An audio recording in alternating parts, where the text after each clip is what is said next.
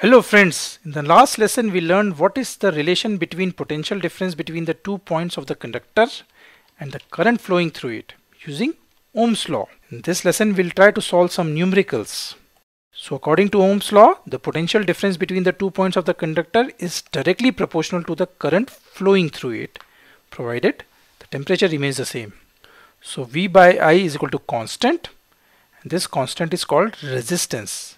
It represents the property of the conductor to resist the flow of charges through it. So V by I is equal to resistance R, or V equal to I times R. So let's take some example.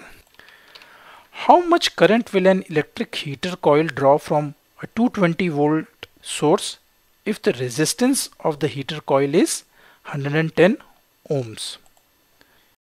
We are given V equal to 220 volts, resistance R equal to 110 ohms, and we need to find I.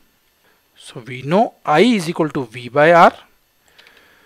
So I equal to 220 by 110, which is equal to 2 ampere. So 2 ampere of electric current is passing through the heater circuit.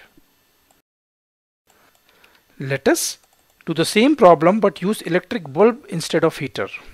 So how much current will an electric bulb draw from a 220 volt source if the resistance of the bulb filament is 1100 ohms? So we are given V equal to 220 volts, R equal to 1100 ohms, and we need to find I. So we know I equal to V by R. So putting the values, we get 220 by 1100, which is equal to 0.2 amps. So 0.2 amp of electric current is passing through the filament of the bulb. So let us compare the two examples. The voltage is same as both the appliances are connected to the same power supply, and in India it is 220 volts. In other countries like in US it is 110 volts.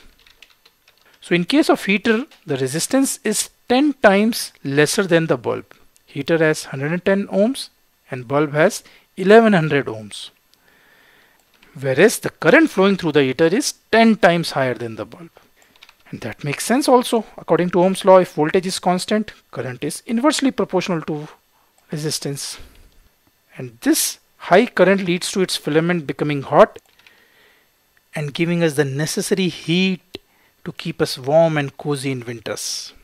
So we'll learn more about it in the next lesson. Bye-bye.